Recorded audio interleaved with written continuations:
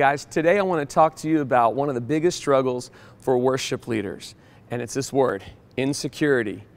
You know, the enemy loves to steal our identity. He loves to come against who we are and what God created us to be, and insecurity is just used all across the board, especially with singers and musicians, because we're standing up on a platform in front of a bunch of people.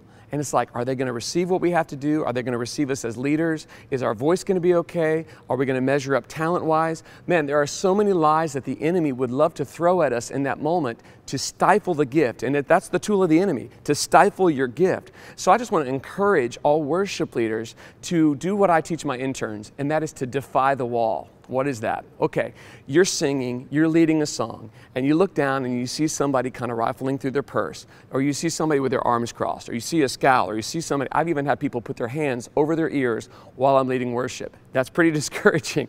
But here's the deal. There's this wall that the enemy wants to kind of put right in front of you so that it says, you know what? Nobody wants to hear you. You need to back up. You don't need to sing. You don't need to release your gift. It's not going anywhere. It's failing. I've literally felt that so strong I wanted to run off the stage and never sing again. That may be you too.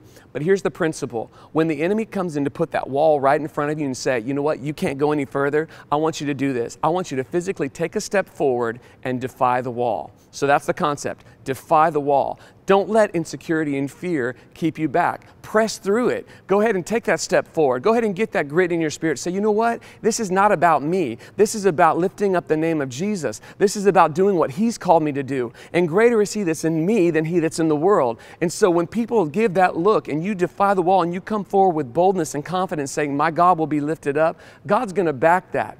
If you back away with insecurity, then yeah, the anointing is stifled. It doesn't go like it should, and then it's going to be a hindrance for you in the future. So defy the wall.